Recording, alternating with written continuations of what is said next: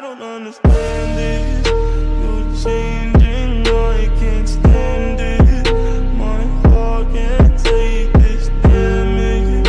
In the way I feel, can't stand it.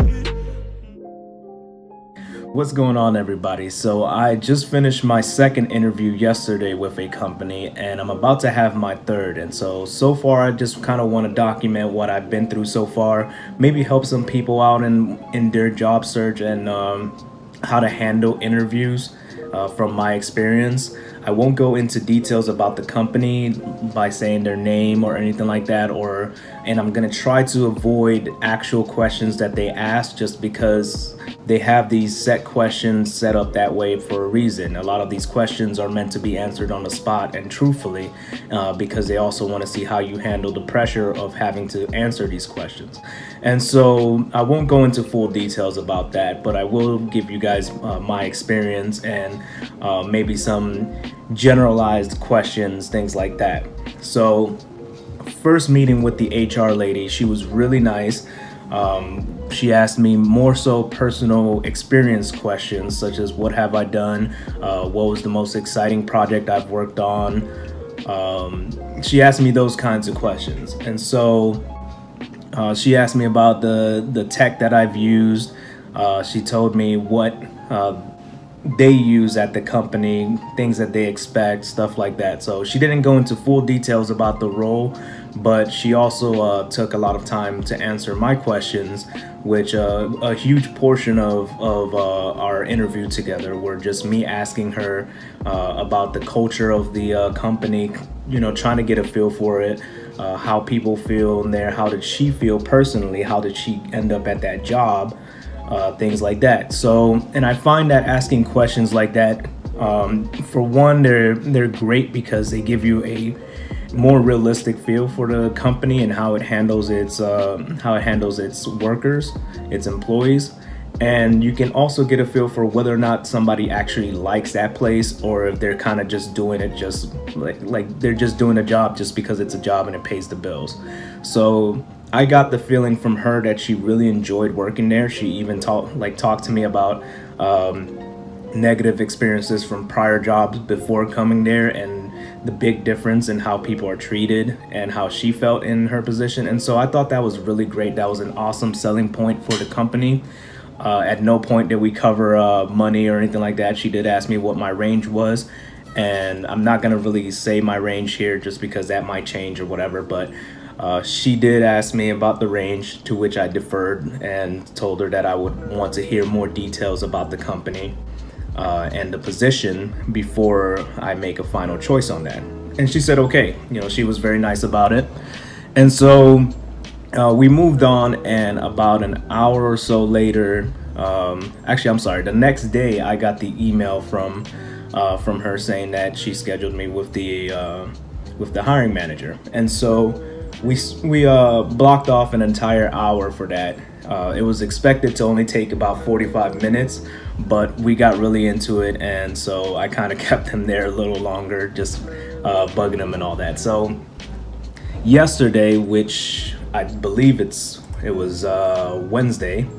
So yesterday I had an hour-long interview with the hiring manager, and I was very intimidated at that point. Like, I find that I interview a lot better when it's either in person, or if I can actually see the other person, which in this case we did it through a video conference.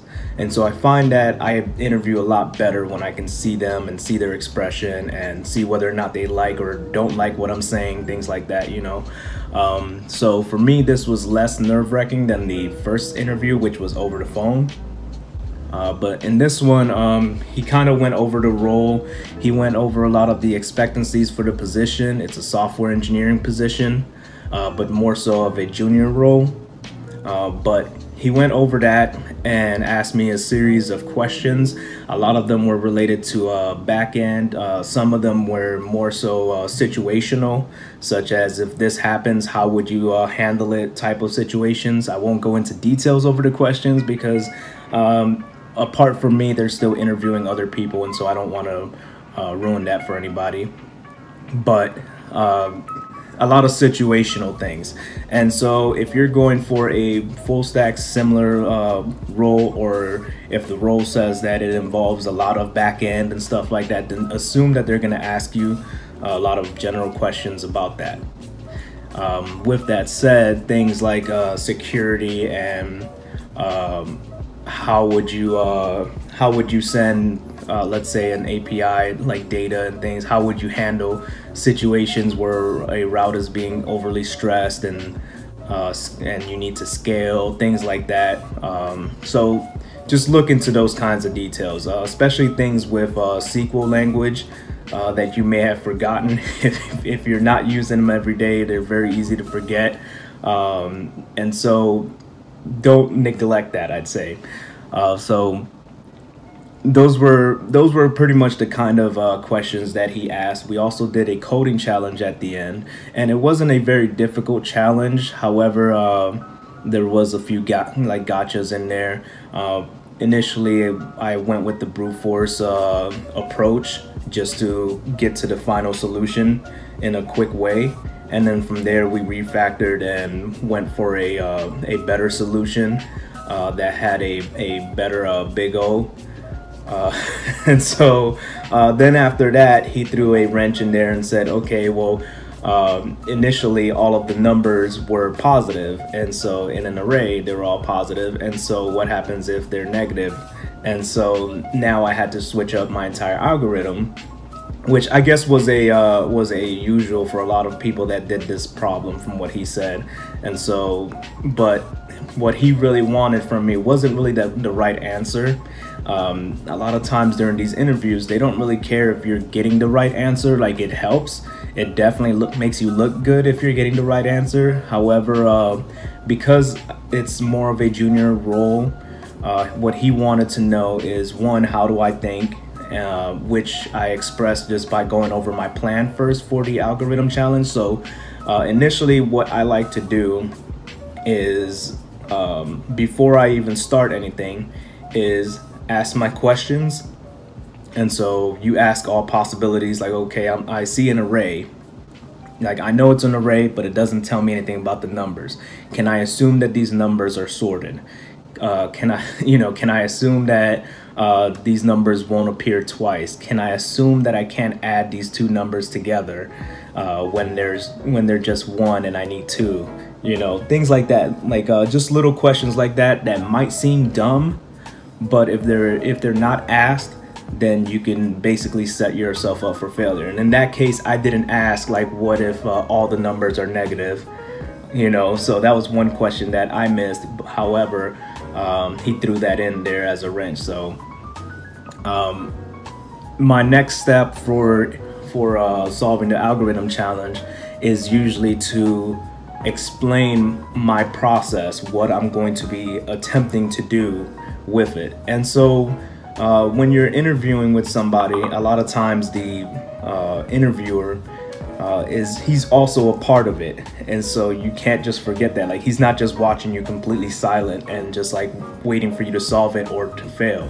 So when you go over your process, they might say, okay, well, if you do this, then how are you going to handle this other thing? And so that's giving you a clue of whether or not you're going in the right direction, and if you have to deviate in some way in your planning.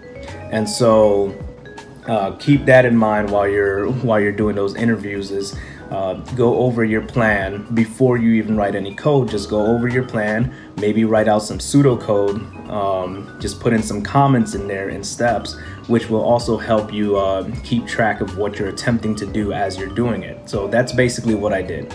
And then from there, I wrote code in a very brute force, ugly way. I had 2 for loops and everything in there, which is generally not a great idea. However, it gets the job done. And then from there, you can backtrack, get rid of one of the for loops, and just do something else to it. Limit the range of your loop, and then add a +1 in there somewhere. So essentially, you make something hideous and just brute force it, and then you look at ways to optimize it. You look at the big O of it and find out whether or not you can make it better and optimize it in some way, and take some time to really think about it. So basically when he said that, he said, okay, but for one, you're using 2 for loops for this, so that, like, if you have an array of numbers that are like 20,000 or 40,000 or something like that, 2 for loops running at once can be really bad. Okay, so basically, and he's right, and basically from there you start thinking about, okay, how can I make this better? How can I improve this code so that it doesn't use all that? And there's a bunch of different ways that you can do this, but essentially, because of how what the algorithm was, I was like, okay, well, I can make this just one loop and follow these steps and these steps, and if I do this, I can get rid of this. I can reinitialize my my initial store variable to be something else, and I went through the steps with him before I started refactoring, and he threw some tips in there too of things that I could do, because he wanted to watch whether or not I would listen, or whether or not I would ask questions about what he just said. So it's a two-way interaction. So he asked me a bunch of questions, I answered, and we kind of just bounced off each other and worked together to solve this problem. It wasn't like it was me coding and doing the majority of it, but at the same time I felt like we were a team trying to solve this problem. So it was a really great experience, and at the end of it all, I got to ask him about his personal journey and all that, because he told me his story was a lot similar to mine.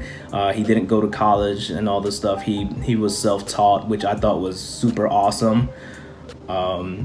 And he's a hiring manager, so he's doing pretty well for himself, but I thought it was pretty awesome. And so I made him tell me his story, and I was like, man, I was blown away just because of how cool it was. But because of that, we got to know each other better, which is really important if you're gonna be working with somebody. Doesn't matter whether they're in another state or whatever. You're gonna have to have constant interactions with this person, and then you're gonna have to be able to go to them, and they're gonna have to be able to go to you, because a lot of these projects are gonna be kind of mingled and intertwined with each other. And so if you're the type of person that gets stuck and doesn't say anything and just like sits there all day like trembling because you're embarrassed, or think that people are not gonna respect you or something like that, then that's probably not what a lot of people are looking for, because that's not moving the product forward.